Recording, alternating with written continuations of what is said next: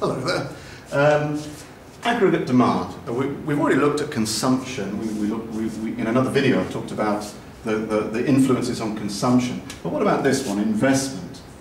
Investment is spending by firms on capital equipment, capital goods, goods that make other goods. And in fact, investment can be gross investment, or it can be net investment, because gross investment is all the spending that firms do. But in fact, of all the spending that they do, 3/4 of that is just replacing stock that's being worn out or just needs replacing because of depreciation. Only about 25% of spending on investment spending, gross investment, is truly net investment. That's addition to the capital stock of the country, only about 25%. What makes firms decide to invest? I'm talking about investment in human capital, training, and educating their workers, and investment on physical capital, the machinery, computers, and buildings. What makes firms invest? Well, there are two theories, two strong theories that have been put forward to try and suggest what influences businesses' decisions to invest. And these are the MEC, Marginal Efficiency of Capital theory,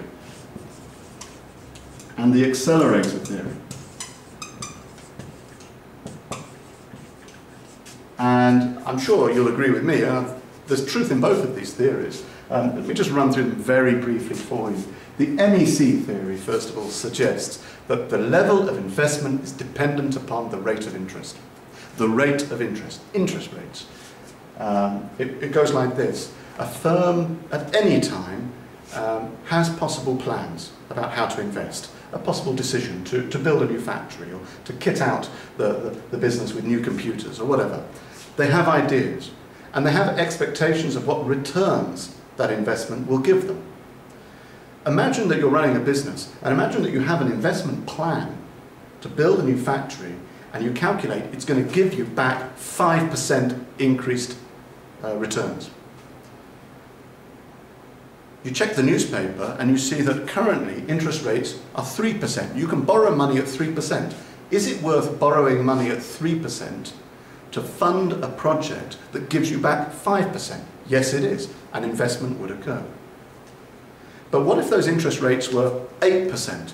Who would borrow money at 8% to finance a project that only gives back 5%? No one. So you can see now how a rise in interest rates reduces investment. Because when there is a rise in interest rates, it must mean that across the land there are firms, businesses, who've just seen potential investment projects that they were about to borrow money for no longer worth pursuing.